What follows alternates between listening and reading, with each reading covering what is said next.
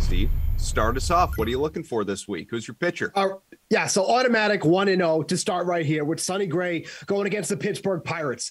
It's actually really interesting when you look at this slate tonight. I think there's like 4 favorites at a minus 200 money line or above. But then when you look for a DFS option, you're like, well, where are all these big favorites? Because I can't pick one. So Sonny Gray isn't probably the slam dunk option, but amongst the guys that are on this slate tonight, he's probably the best you're going to get. The Pirates are not a team as you usually target against 4 strikeouts, only a 22.3% K percentage against righties, which is not great. But again, there's not a ton of strikeout upside on this slate. What I do like is the poor numbers across the board, facing right-handed pitching, 290 WOBA, 135 isolated power, and an 81 WRC. Plus, this is already the second time that Gray is taking on these Pirates. Only allowed 1 run through 4 2/3 innings, has struck out 5, did give up 7 hits, which wasn't great, but I did like the 2.31 FIP he had in that game. So not a lot of options to choose from. Sonny Gray is probably that guy tonight.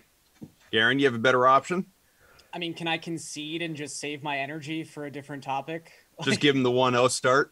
Pitcher tonight is a minefield. It is disgusting. And through virtue of getting to pick first, Steve got Sonny Gray. So I'll say, for the sake of argument, Touki Toussaint is kind of an interesting name, like on a dollar for dollar basis. He's just $7,400.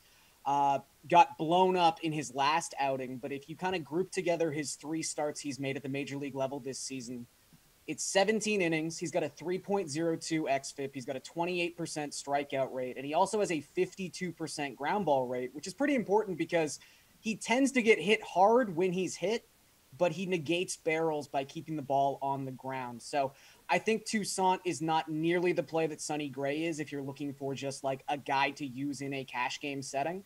But Toussaint has some value, and the Cardinals just stopped hitting when the calendar turned to June. They only have an 87 WRC plus against right-handed pitching so far this season. So as an SP2, I think Tuki's in a really nice spot tonight.